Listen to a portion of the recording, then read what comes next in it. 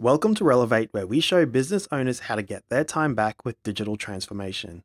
Word of mouth is the biggest source of new clients and income for all businesses. So in this video, I'm going to show you how you can use Zoho forms to help referral customers purchase your services faster. Simply put, word of mouth is awesome. It gives us authority and trustability almost instantly. But maybe just quite not enough for your big purchase offering. So having an option that can conveniently take this referral to a low barrier to entry purchase, such as a cheaper price, can help accelerate your word of mouth growth dramatically. And this can apply to anyone. Let's say you're a business to business service provider. Your main service will cost a lot of dollars and take some time to get the sale. So instead of offering a large purchase solution that solves the problem, you can offer a smaller price package to get started. For instance, a strategy session. So let's say that client goes ahead and accepts the small purchase.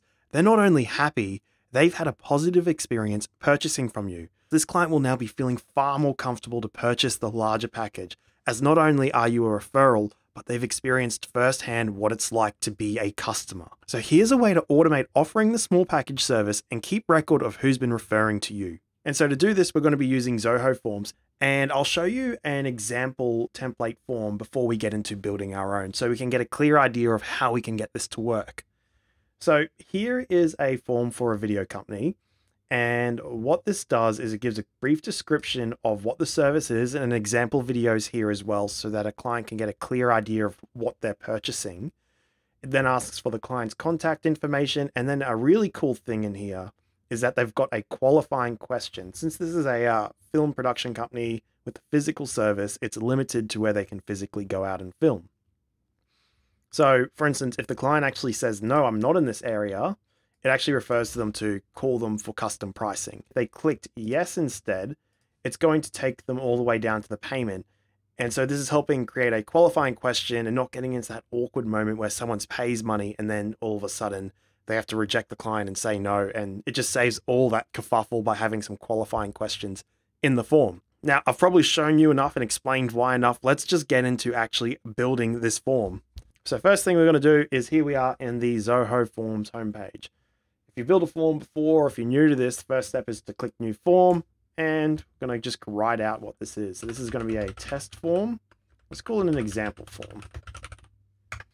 So now we're in here, we've got to just think, what are the first things we're going to need to know when we're getting a new client? And that's going to be their contact details. So contact details, pretty standard stuff. So we'll go with the name, a phone, and an email. Now after this, the qualifying questions. We're going to use a physical service as an example again, but even if you don't offer a physical service, you might still have qualifying questions such as employee count. Does this company have 10 plus heads? If yes, we do the service for you. If no, maybe it's a work with us model. To do a qualifying question, we simply need to pick up the checkbox here, and we can turn this into a yes or no. So you can say, do you live in Brisbane, Queensland?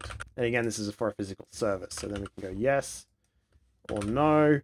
And then when we hit save, and so here's a quick little thing. Be careful when you put it in the description, the instructions here for this checkbox, because it puts them below the yes or no box. And if it's a question, that's not a great formatting option. So what you can actually do is you can copy or cut and paste the question into the field label. So when you do that, it now goes above. Now we've got this yes or no. Let's fill out this form based on these questions that people may ask. So if the person says, do you live in Brisbane? The person goes, yes, you go into the address. So you can put in an address. That's good enough as is. And we would also want to maybe put in here some multiple choice questions. If you got to do some, like getting some details correct, like what exactly are you trying to achieve out of this service?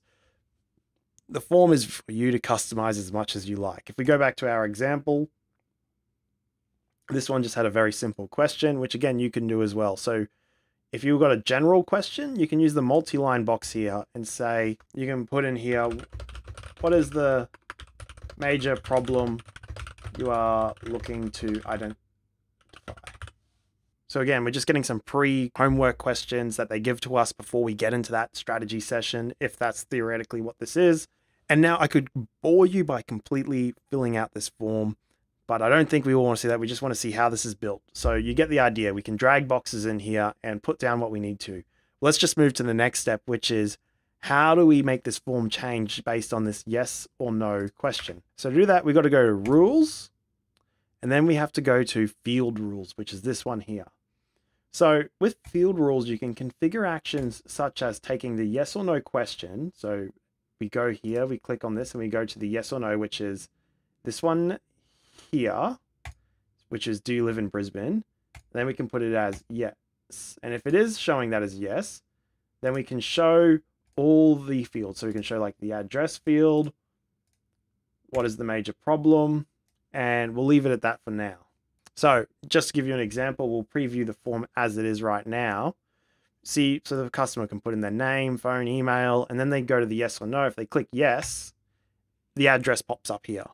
And then if they click no, let's get into that now. So if the person has no, let's add in a description. So in this description here, I've just made a nice big bold text, and it's just saying, click submit and we'll get in touch with you for custom pricing.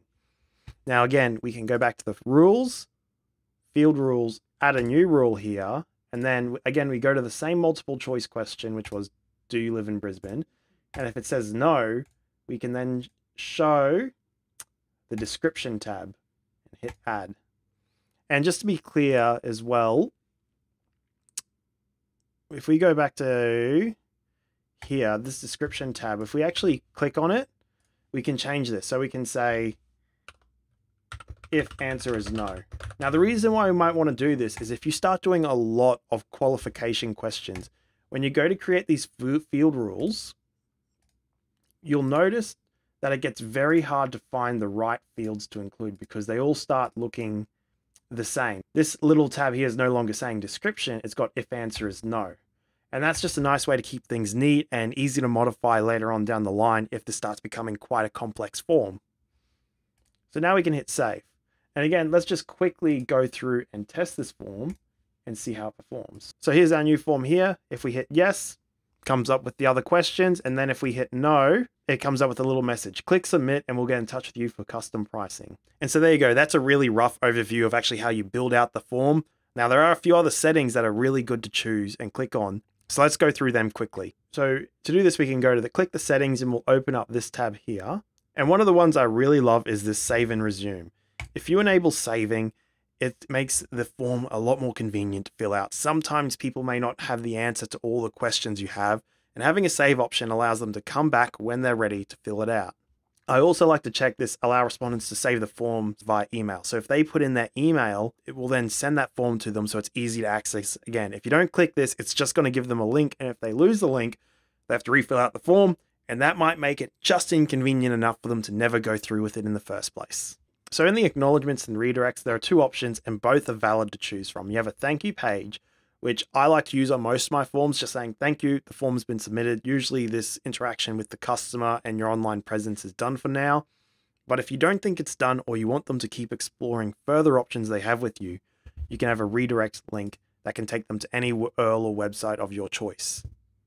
Now, email notifications is a really important. So with this, you can actually set up an email notification to yourself so that every time a client fills out a form, you get a notification on your email. This is really important. Otherwise, the only way you'd be able to check if a form's been filled out or not is to keep going into Zoho forms and checking the submissions page. This will be one, very time consuming, two, very easy for you to miss if someone's filled out these forms. You want to have a quick response back to the people. So again, really make sure to fill out email notification. So with the settings out of the way, how do we go up setting tracking referral codes? It's actually quite easy. So in here, I like to create a single line item and we're going to put it up above the top of the form here and we'll call this tracking code. Now, what you can do is you can actually create custom links that'll have this tracking code section pre-filled out. And here's how you do it. So the first thing we need to do is go to settings. And when we go here, we need to go to field alias and we can choose the tracking code field. And I just like to make it a simple thing. So I call it TC for short. Now, when we hit save, we can now go to sharing. Now, so to create track referrals, most of us would assume we're going to use the track referrals information here. Wrong. We're going to use the pre-fill form fields. So to do this, you can see here, there's this little code that's got field alias 1 equals field value and field alias 2 equals field value. We only need one of them. We don't need two field aliases. So you see we have a permanent URL up the top here.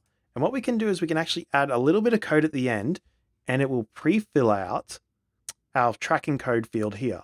So here's how we add that code to the end of an URL.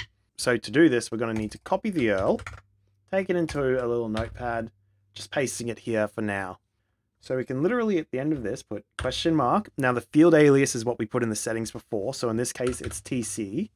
Then we can put equals, and now we can put the referrer's tracking code.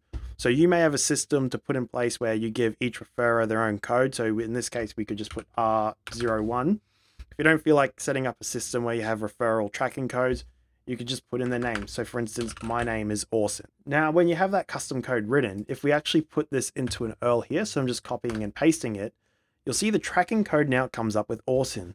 And the client could then fill out all their details in here. And then when they hit submit, that form given to us will have that tracking code on it. But the issue right now is that the client can see the tracking code and they can actually modify it with whatever they want. We don't want that. So here's how we fix it. You can go back into Zoho Forms and we can take this tracking code and we can hide the field. If we just repaste that back in, the tracking code is disappeared, but it is still there. It's just hidden. So the referral customer can't modify it. They can't see it. And now you have a form that potential customers can use to order online from you. Getting started with your service has never been easier. This is Orson from Relevate. Thank you for watching. If you like this, don't forget to hit that bell and subscribe icon. And until next time, catch you around.